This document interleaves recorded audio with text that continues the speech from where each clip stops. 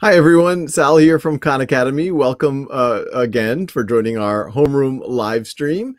Before we get into what's going to be a really fun conversation with some internal Khan Academy team members to talk about all of the new things we have for back to school, I will make my standard announcements. First of all, a reminder that Khan Academy is a not-for-profit organization. We can only exist through donations from folks like yourself. So if you're in a position to do so, please think about making a donation at khanacademy.org/donate. I also want to make a special shout out to several organizations that when they learned that we were running at a deficit even before COVID, and that deficit only grew because our server costs have gone up, we're trying to accelerate a whole series of programs and content here at Khan Academy. They stepped up to help us fill that gap. Bank of America, Google.org, AT&T, Fastly, Novartis, and also thanks to the Amgen Foundation. Even with that very significant support, we are continuing to run at a gap. And a very large gap, actually, as we go into next fiscal year. So if you're in a position to do so, please think about making a donation to Khan Academy. With that, I'm excited to introduce two of my colleagues, Dan and Sophie, to talk about some of what we have going on here at Khan Academy in the coming months. Hey, Dan. Hey, Sophie. Hi, Sal. Hi, Sal. So Dan, and we have to come up with better terms because we have Khan Academy Kids, and then we have the rest of Khan Academy, which we're starting to sometimes call Big Khan Academy, but you don't have to be big or physically big to use Khan Academy. But let's start with Big Khan Academy. I'll turn to you, Dan, for that. So what do we have going on? And I also want a reminder to everyone watching, put your questions, and you could view this as an Ask Us Anything, not just of me, but also of Dan and Sophie for everything going on with Khan Academy. It can be related to what Dan and Sophie are going to be talking about or anything that is on your mind. So we have team members who are going to help surface some of those questions. So sorry, I interrupted you, Dan. What do we have going on, Dan? Yeah, thanks, Sal. So for everyone, just wanted to call out, at Khan Academy here, as educators, as parents, and as lifelong learners, we empathize with all that you're going through right now. Many of us are going through the exact same things, and Khan Academy is here to help. So first of all the resources that we created when this whole crisis started in the spring, we've updated them all, and they're still all available. So from the daily schedules to how to get started with Khan Academy, to everything's located on the Keep Learning at khanacademy.org, which is also available in Spanish right now. And then I would say really excited. One of the things that we heard loud and clear from teachers, students, and parents for the back to school is the number one thing that's being requested is how do we keep motivated to learn in a distance environment? And so I'm excited to announce two things that we're doing for back to school. The first one is LearnStorm. So LearnStorm kicked off this Monday. And for those of you who don't know, LearnStorm is our engaging, fun, motivating classroom campaign where students work independently, but it's towards a shared classroom goal. And really, it has academic content, it focuses on growth mindset, and it has motivation mechanics. For this year, we're really excited because we adapted it for distance learning. So we're connecting teachers and students to one another, really trying to ensure that learning continues to spark that joy. And we're emphasizing digital prizes and tips to keep distance learning successful. And all of that's available on our LearnStorm hub, and that's at learnstorm.khanacademy.org. And then secondly, most excitingly, that I'm really excited about is the Distance Learning Survival Guide for Parents. So we heard loud and clear from parents that there's a really big challenge in getting kids motivated throughout for distance learning. And so the guide really has three areas: the setup, which also includes things like how to set up your space, how to set up your time for distance learning. The second piece, which is all around motivation. So Kristen, who's our Chief Learning Officer, wrote a starting article on how to kind of set goals and how to keep your kids motivated. And that's a section that we'll build on over time. And the third piece is around self-care. So we recognize as parents, if you're not in a good place, the kids will recognize that and they won't be in a good place as well. So we want to be mindful that, to help you as parents and as caregivers, to be mindful about yourselves. And so I want to highlight the motivation piece because there's one piece that's really exciting, which is how to set up your goals, how to think about motivation. And for that section, we'll be adding new pieces and new articles throughout the entire fall. So, and that's available at khan.co/distance learning survival guide. Yeah, and I'll just add to everything that Dan and the incredible team here that's been partnering with schools and families to put this out has been doing. And we've talked about this at previous live streams, but just a reminder, everything Dan has talked about is on top of everything else going on at Khan Academy. Obviously, we have all, especially in math, starting with pre-K. We'll talk about Khan Academy Kids in a second, but going to elementary, middle, high school math, kids can learn at their own time and pace. Teachers, parents can have dashboards to understand where kids are. We also, over the summer in preparation for back to school, especially this COVID back to school, launched our Get Ready for Grade Level courses, which we've talked about before. But that's a way to make sure that kids have a strong foundation and to really understand, are they ready for the grade level courses or not? If they are, great. If they aren't, they can go back up and work on those things. Sophie, I'll turn to you. You know, Khan Academy Kids is still a relatively new thing. It's been out for almost 2 years now. But if you could just, before we even talk about all of the new things we have for back to school, just give everyone a reminder on what Khan Academy Kids is.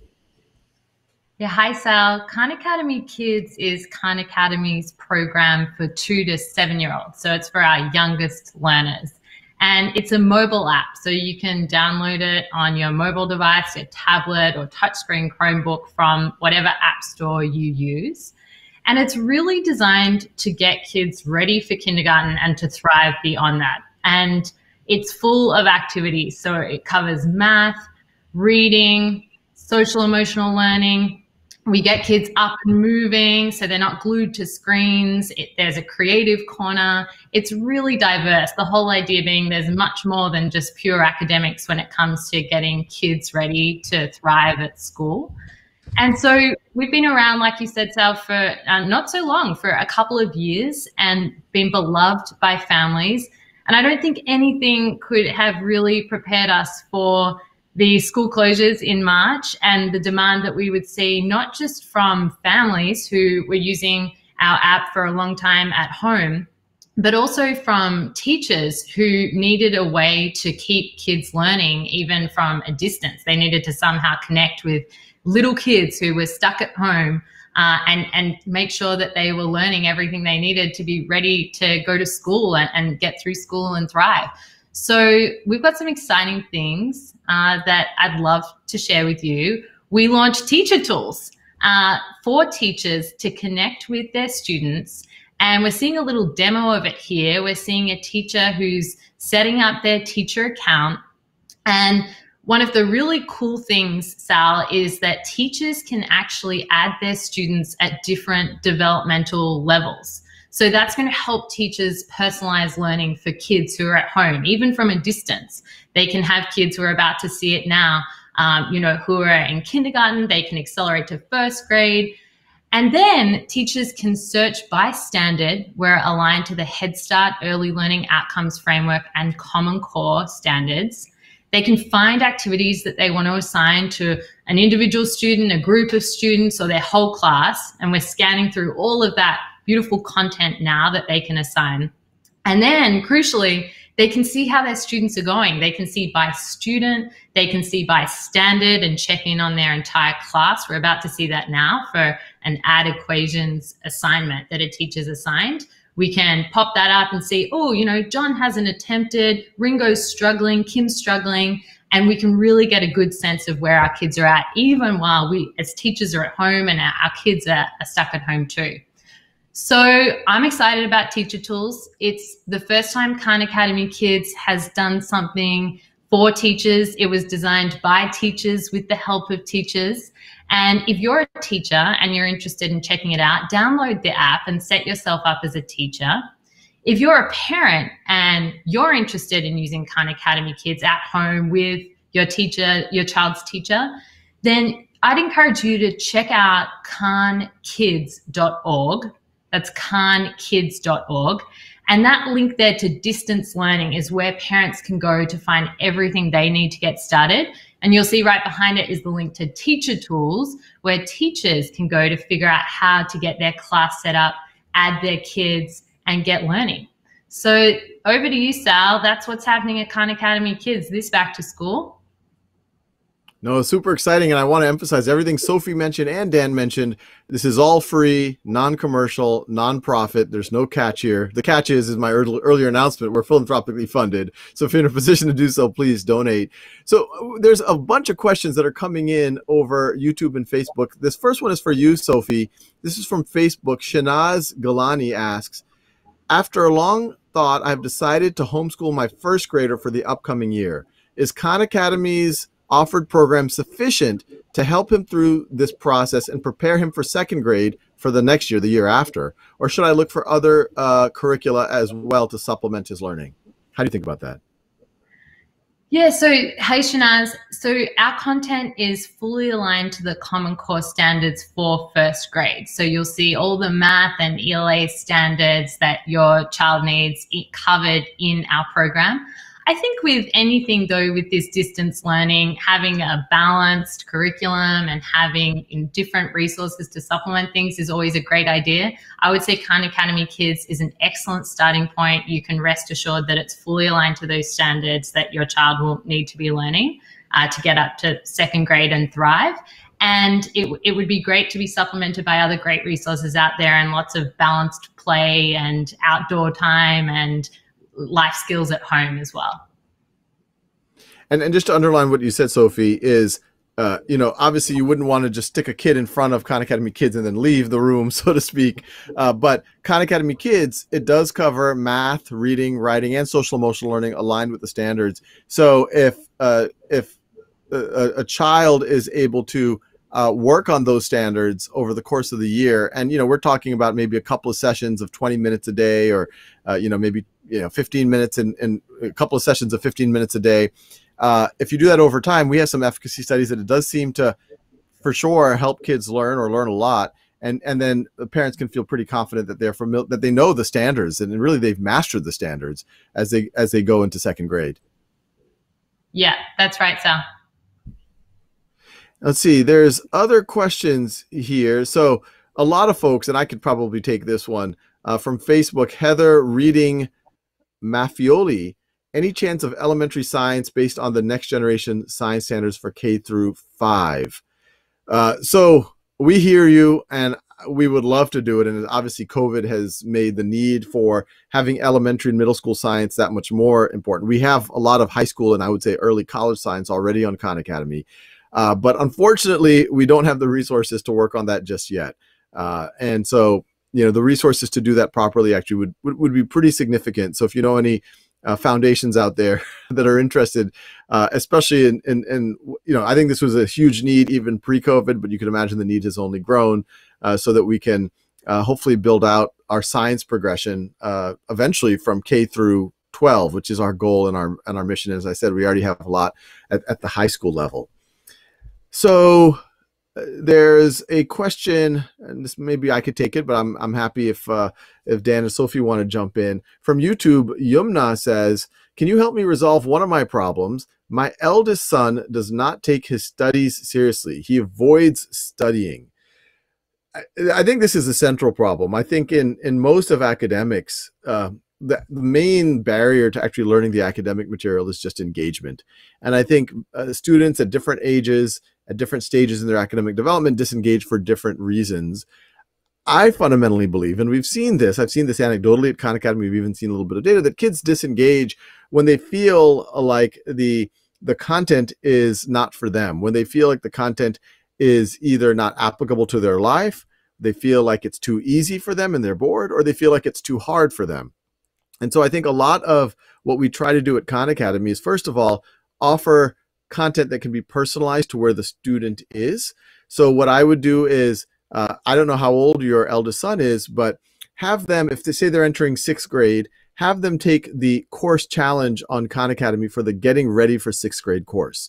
And that getting ready for, that way you'll be able to, you and your son will be able to understand how ready they are for 6th grade. And if they aren't, they can fill in those gaps over time. And then they can work at their own time and pace at the 6th grade. And to motivate them, I would remind them, you could, hopefully if they're watching, you can remind them that this is really interesting stuff that's going to be really valuable for their entire life. But what I've seen is as people get their legs under them and they start to master the concepts, they actually really start enjoying the learning process. I'd also recommend, making it a point of interaction between you and your child. Maybe you're doing your work from home now, do it right next to them. So they say, hey, let's work together for 20 minutes, and then we're going to take a 10-minute break together. Let's work together for 30 minutes, then we're going to take a 10-minute break together. I think that might make it a lot more fun for your child, or they could do that with some of their friends to kind of keep them going, to have some positive peer pressure. So those are my thoughts. And Sophie, Dan, any ideas on if a parent has particularly a child that seems to be a little disengaged? Yeah, so I would echo a lot of the things that you already mentioned. So in our article on how to motivate, Kristen's article on that, I think the two things you called out is, one, people are more likely to do something if they think they're successful at it. And then number two, they're more likely also to do it if they value that activity. So in our motivation article, there's a couple of recommendations. First is to make sure that you talk to your child about the goals and making sure that there's a shared goal. Number two is just making sure that the child is actually working towards those goals, so monitoring progress. And I think most importantly is also to make sure that that you talk to the child about how those goals relate to their values. So is it a passion that they're interested in, or what do they get out of it in the long term as well? So I think those are the important things. And then also, if they get stuck at something, so this speaks to being successful, if they get stuck with something, that you have a process to help them get out of to be unblocked. Yeah. Sophie, for the younger kids? Yeah, for younger kids, one thing that we've seen that's really worked, and you touched on this, Sal, is really linking the learning with play and what's going on outside of the online experience. So we've had, over the summer, we had a summer camp, and one of the most popular things was a scavenger hunt. And it really was teaching counting. There was a counting exercise and a grouping exercise. But what it amounted to was kids really getting outdoors, or even in their apartments or wherever they were, getting moving, being curious, finding things, getting up and about, and talking to their family about what they were finding. And that has been one way that we have seen kids really get into the learning. Yeah, and the summer camp you mentioned, it was a digital summer camp, and so you were able to engage kids even, given the not so ideal circumstances that we are now facing. So this next question from Facebook, and I think I could at least take a first stab at this. Sally Voorheis says, are there tests to see what math level I should start with? So Sally, I don't know if you're a student or if you're a parent, but let's say whether you're a student or parent, we're talking about you're entering, let's say seventh grade. What I would recommend is we have in math something called a Get Ready for 7th Grade course. And what you can do is go to that course, and it'll actually prompt you to take what's called a course challenge, which samples from the entire course for the Get Ready for. So this is all the foundational skills for 7th grade. If you do well on that, say you get an 80 or 90%, that means that you're ready for 7th grade. And so then you can start working at your own time and pace on the 7th grade course. If you aren't doing well on that initial course challenge, if you're getting a 50% to 60% on it, or even lower, that means that you have some gaps in your knowledge that are prerequisite skills for 7th grade. And then you can use that Get Ready for 7th grade course to go focus on the units that you're having trouble with, and then get mastery in those skills so that you can have a strong foundation, and then you can feel confident going into 7th grade. If you're already starting 7th grade, there's two ways to do it. You can front load with the Get Ready for Grade Level course like I just talked about, or you could do it in parallel to while you're doing your 7th grade course at your own time and pace. So I would say, generally speaking, if you're a student or if you're the parent of a student, the school system has some grade that the child is entering, or that you are entering. But we know that everyone has different gaps in their knowledge. They have different levels of preparedness. And so that's why we created these Get Ready for Grade Level courses, so that you have an opportunity to fill in all your prerequisite gaps that you need so that you have a strong foundation for your grade level. And clearly, if you find, if you're ready for 7th grade, and maybe even a lot of the 7th grade material, you could take the course challenge there. We have a bunch of acceleration mechanics, course challenges, unit tests, mastery challenges, so you can move through that quickly if you know that material. And you can imagine some 7th graders might be even ready for 8th or even 9th grade material. So everything we do here at Khan Academy is to help you find your learning edge. But I would definitely start with whatever grade level you're entering in math, and we have these Get Ready Grade Level courses all the way through pre-calculus, and obviously we have grade level all the way through calculus. But whatever grade level you're starting, take the course challenge on the Get Ready for Grade Level course, If you do well, go into the grade level course, learn that at your own time and pace. If you didn't do so well, focus on the get ready for grade level course so you have a strong foundation. Anything to add, maybe Dan, to that? Yeah, so I would just say that the course challenges are not particularly long, so it's not like that you have to invest 3 hours to take the test, to take that little quiz. So I think that's a great way to start, to just orient yourself with the materials. So the next question, I think this is for Sophie from Facebook. Maria Mong asks, I have an eager 4.5-year-old who's beginning to read. Do you suggest any particular courses? He will not start school until he's 5.5 due to the age cutoff. Really eager to begin. Do we test him first? What do you think, Sophie? Yeah, I mean, I think that when it comes to Khan Academy kids, an eager 4.5-year-old who's beginning to read is exactly the target market. We have thousands of books and they can be read to your child or your child can read aloud. I would really encourage some co-play, so getting involved in that and having a parent or a caregiver working with your child through that. I think it's a great place to start, and it will, obviously take him beyond reading. It'll be the full range of those pre-literacy skills that your child really needs to be ready for kindergarten, and also math and social emotional learning and a bunch of other things in there. So I would recommend an eager 4.5-year-old start with Khan Academy kids, and I think you'll see that reading really pick up in no time. A lot of our research shows that we see really big gains over periods of like 10 or 12 weeks when kids are that young and learning that quickly with their pre-literacy. So that's an exciting time. Yeah, couldn't agree more. And many of you all know I have a 5.5-year-old, so I can. He was actually in those original, I guess you could call them ads, or for Khan Academy. He's a kid that keeps screaming every time I'm trying to talk properly. But yes, Khan Academy Kids has been very effective with him. It's very engaging. Sophie and the team have done a really incredible job. I really can't take much credit for their work. It's a related question. From Facebook, Grace Hahn, can you offer an audio function for math, at least for the early years? My daughter's still learning to read, going into first grade, but really enjoys math. It would be so helpful to include a function that reads the question to her so that she can work independently. So I'll take a first stab at it, and Sophie might have something to add. So Grace, I think what you're referring to is if you go to our, I guess you could call it Big Khan, if you go to our website or if you use the formal Khan Academy mobile app or tablet app, what you see is we have content that goes as early as early learning, kind of the early kindergarten, first grade standards. And it's offered up, the practice is offered up in a modality very similar to the rest of Khan Academy, where there's questions, you might have to input either a choice or input a number in some way, shape, or form. And you can imagine for kids who are 5 or 6 years old, they might not be literate enough or have necessarily the motor skills to fully do that. And so I have 2 points of advice. One is Khan Academy Kids is a great solution. It sounds like your child, your daughter, is entering first grade. So Khan Academy Kids already has the first grade standards in math on it. And Khan Academy Kids was designed for that age group. So it's very visual, it's audio, it's video, it's everything these kids need that are kind of right at that cusp of early reading and literacy. If you want to use kind of big Khan Academy, a lot of that material we see as a use case of maybe a slightly older child who needs some remediation.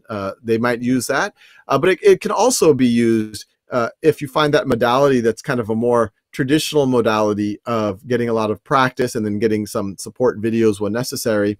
I would recommend being able to sit next to them and work on them. Work with it that way. Unfortunately, the audio functionality is a great idea. We just haven't had the bandwidth to do that yet. Anything to add, Sophie?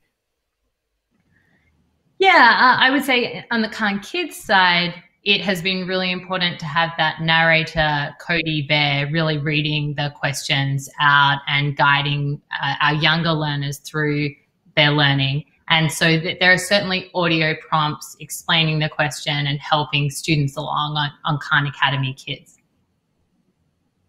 Yep, super helpful.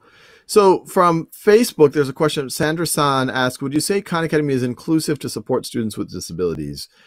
So Sandra, it's an excellent question and one that we've gotten many times over the years. I mean, it really depends what the needs of the child are. I would say that there's an ongoing and process to make Khan Academy as accessible as possible.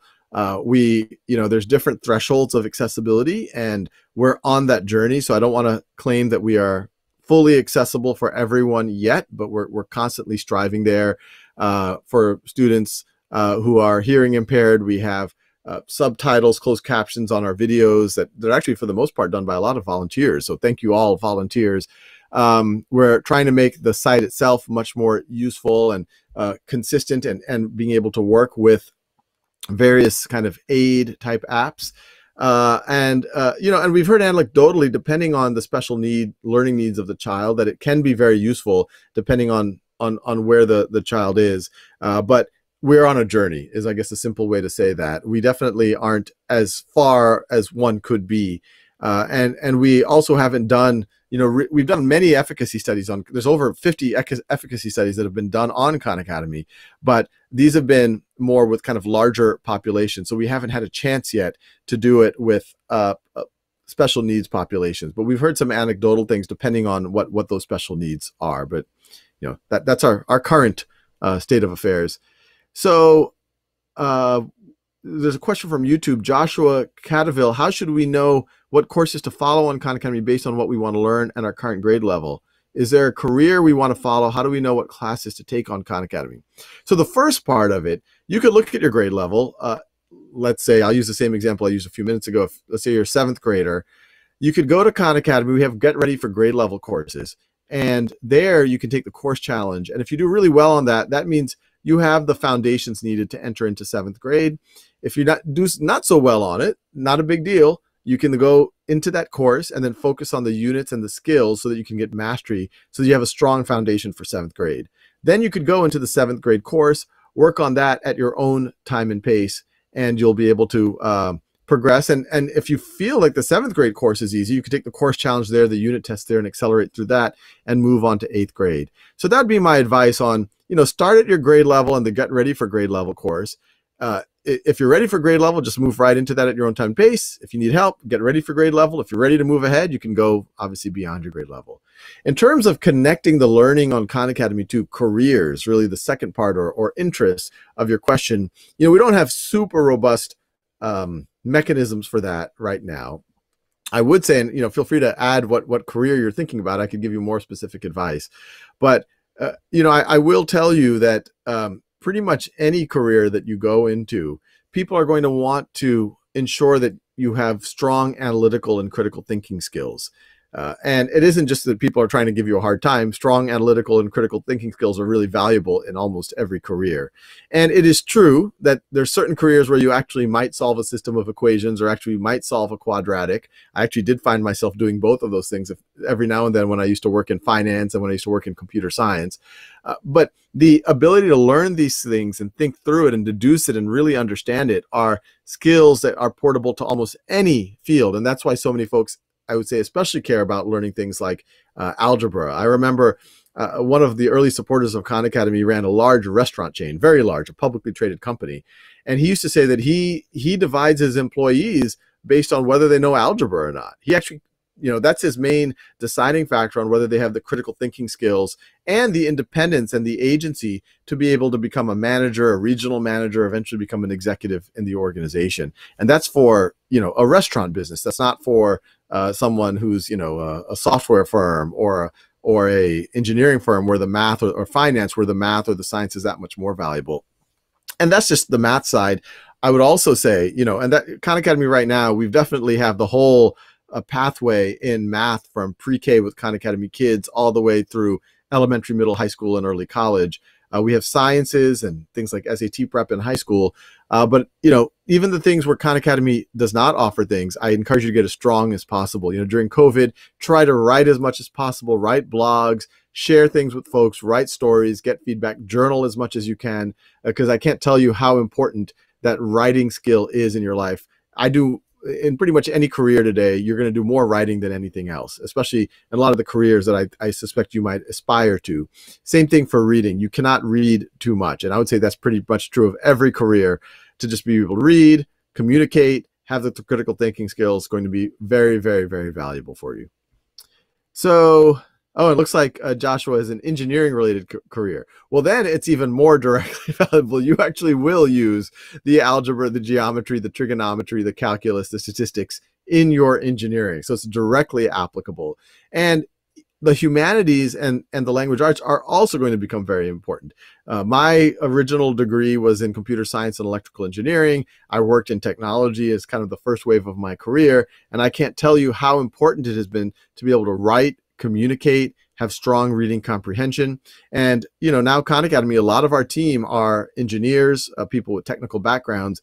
And, one of the top skills is obviously they need to be able to design and write code well and engineer well. But a lot of it is collaboration, communication, being able to read and understand the direction of the organization. So, all of this stuff really matters, especially if you're going to become an engineer, but pretty much any career.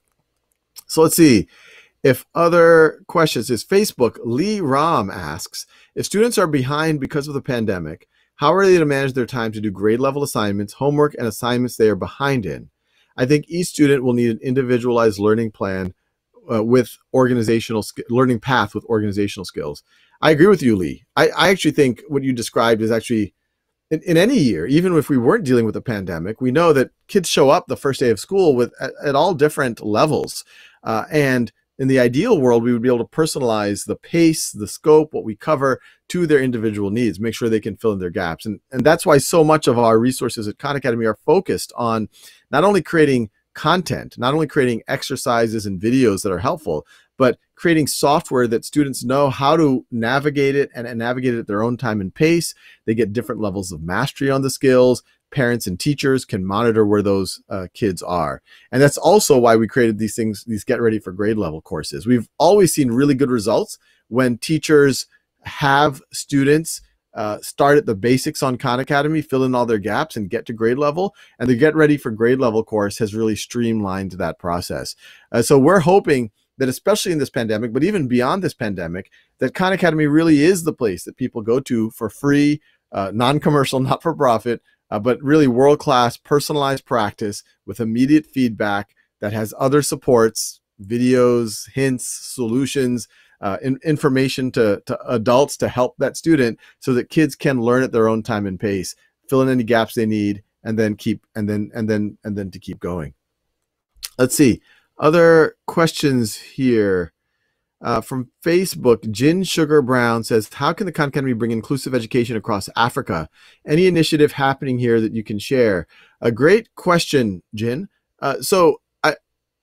We have 46 translation projects of Khan Academy around the world. These are for the most part volunteer driven. I know that there's several going on in Africa. I believe there's one in Afrikaans, there's one in Swahili, and obviously we have projects in French, large French-speaking populations in large parts of Africa. But I would encourage you to look at the Khan Academy Advocate Program. The advocates are the volunteers who've been doing these various translation projects. So depending what region, what language in Africa you are thinking about, there might already be a project to translate or to redo Khan Academy in that geography. And they're at all different levels of fidelity, depending on where they are in that journey and how well-resourced they are. And if you don't see your language and want to see it, maybe you could be one of the advocates, or you can find a group of folks who can start that effort in your geography, in your language. So let's see. This is a question from Facebook. Praveen Pal, my daughter is 3.5 years old, will be taking nursery class. Can we start with your course material? And I think Sophie might have had to drop off. I can take a first stab at this. Simple answer is, oh, Sophie's there, even better. So Sophie, Praveen's daughter is 3.5 years old. Can we start her on Khan Academy Kids? And how would you recommend doing that? Yeah, so Sal, absolutely. I think starting on Khan Academy Kids with a 3.5-year-old is a great plan. So the logistics side of it, you download our app from your app store and you can quickly set up an account and add your child's profile there. And then what I would recommend is there's actually a big play button in the center when you come into the home screen. And that is a personalized learning path. So if you've set up your 3.5-year-old, say, as an age 3 profile on Khan Academy Kids, that personalized learning path will actually serve up a mixture of reading, of math, of social emotional learning, all the things your child needs to be kindergarten ready at their pace, and it will adapt. It will get smart to where your child is at. And I think that's probably a great way to start. Obviously, lots of parents differ on screen time for a child of that age, and we really defer to the American Association of Pediatrics on that. What our research shows is that between about 15 and 25 minutes a day, depending on the age of your child, maybe 3 to 5 times a week is where we start to really see those learning gains pick up. And enjoy, I would say. Go for it. Awesome. Well, I just noticed the time goes a lot. I thought we were only like 10 minutes into this. We're already at 12:35. So I will wrap it up. We're going to continue to be here. We have a exciting conversation tomorrow with Linda Darling-Hammond, education expert, Stanford professor, involved in government as well, to talk about distance learning. So excited about that tomorrow. But I just want to remind everyone, all of us here at Khan Academy, I want to thank Sophie and Dan. We're trying to do everything we can to support you, even pre-COVID, but especially as COVID, as people are doing distance learning, to support you, your parents, your teachers, so that we can all hold hands and get through this together. It's going to be a hard year in a lot of ways, but I think it's also an opportunity for us to try new things and to make sure that we can all, collectively support each other and keep learning. I will make the announcement just to remind folks that if any of y'all have been enjoying these podcasts or these lecture or these live streams and want a podcast version of it, there is a podcast version, Homeroom with Sal, I guess the podcast. I actually wasn't involved in naming, but I like the name. The podcast, Homeroom, the podcast, which you can get wherever you would find podcasts, whether it's, you're on an Android or Apple or wherever else people get podcasts. So take a look at that. It's not all of our episodes, but many of them kind of edited for podcast in kind of a listening format. So with that, super excited to see y'all tomorrow, the conversation with Linda Darling-Hammond. And as always, if you're in a position to do so, please think about making a donation to Khan Academy. Thanks, everyone.